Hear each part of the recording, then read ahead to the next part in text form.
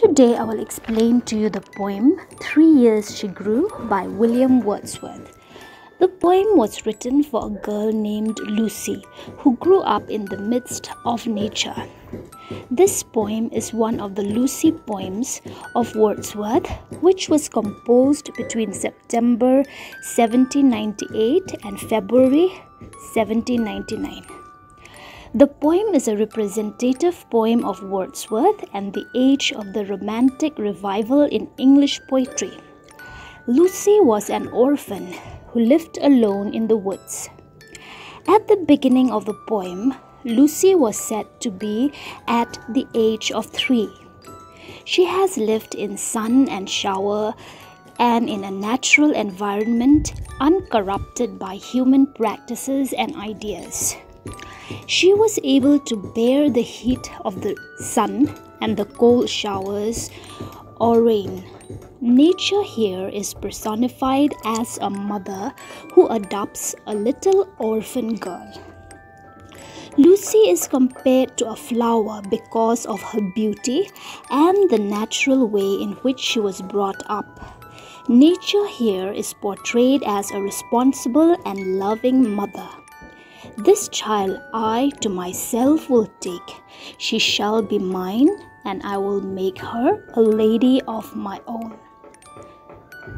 Nature fondly calls Lucy her darling or her dearest one. Nature will take it upon herself to educate Lucy.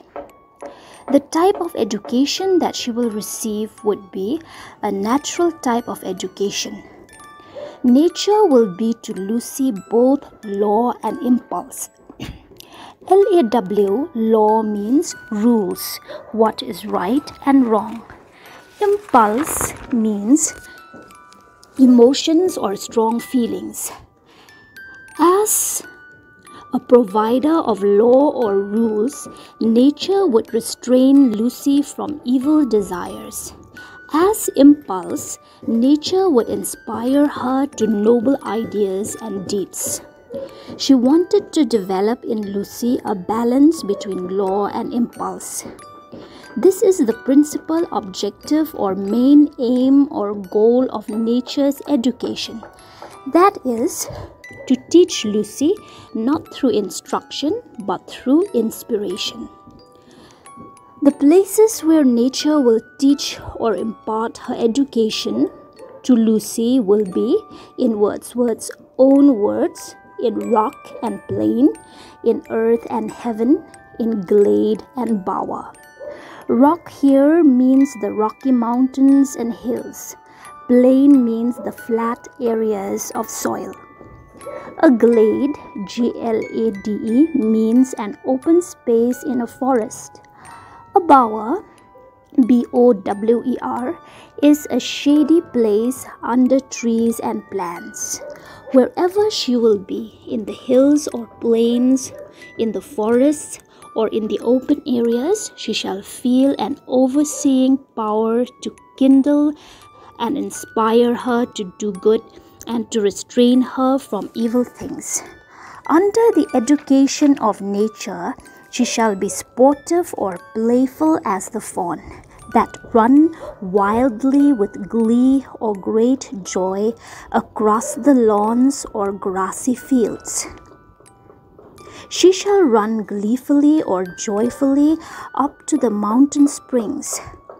She shall feel the breathing balm or the gentle breeze that will be like a soothing and healing ointment for her wounds. She will learn to be calm and quiet and to have peace of mind by watching the mute, insensate things or the inanimate objects of nature. Lucy will also learn stateliness and a sense of dignity by looking at the floating clouds in the sky. She will learn modesty and humility from the willow tree that easily bends its branches.